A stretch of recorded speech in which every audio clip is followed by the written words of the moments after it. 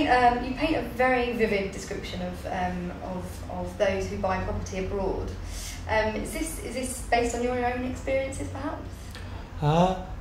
Yes, it is. I bought and sold property abroad over the years. I've learned a lot of lessons the hard way. If somebody can benefit from my experience, that's fantastic.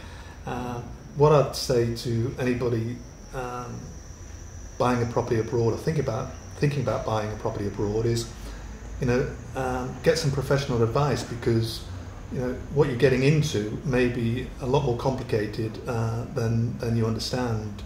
It's not just the cultural things, the language things, it's tax, it's legislation. There's all sorts of complications about owning property abroad, which is why, for a lot of people, what was meant to be the dream twilight of their lives becomes an absolute nightmare as they get caught up in all sorts of stuff which they've got no experience to deal with, and they're surrounded by people who are taking advantage of their vulnerability. And that's what comes across in my book, is good, stoic, well-intended people with a dream of a holiday home abroad, who are taken advantage of by